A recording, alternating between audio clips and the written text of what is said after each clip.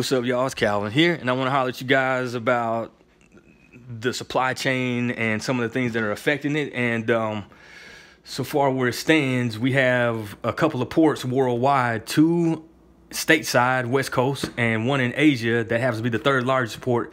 And they are congested with ships that are not being offloaded. And there's been ships that have been sitting at the port of Seattle for like 6 months, and people have not been able to get their goods. And so, and from what I've seen so far, there isn't like this huge, lack of workers and stuff like that. So it's very curious why this is coming. It is very curious why this situation is taking place, and it looks more and more like it's purposed. You know what I'm saying? So just wanted to put that out there for anybody that may be waiting on something that's been waiting for like a really long time. You might want to contact the ports if it is in the port of LA, the port of Seattle, or coming out of Asia.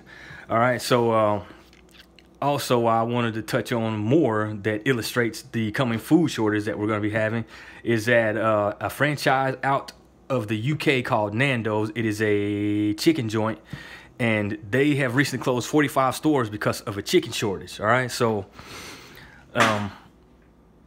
once again, you need to start working out a way that you can provide food for yourself, however that may be, according to your finances. You really need to start thinking about it, all right?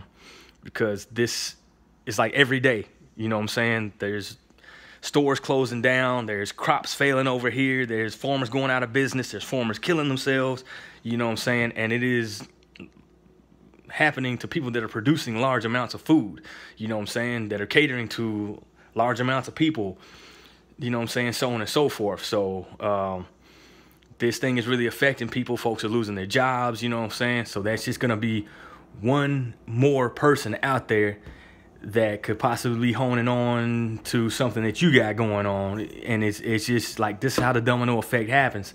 So don't just sit back and say, oh, you know what I'm saying, sucks to be them. Like, don't do that, you know what I'm saying? Because in the next 5 minutes, somebody's gonna be saying the same thing about you. Like, this is how fast this stuff is happening.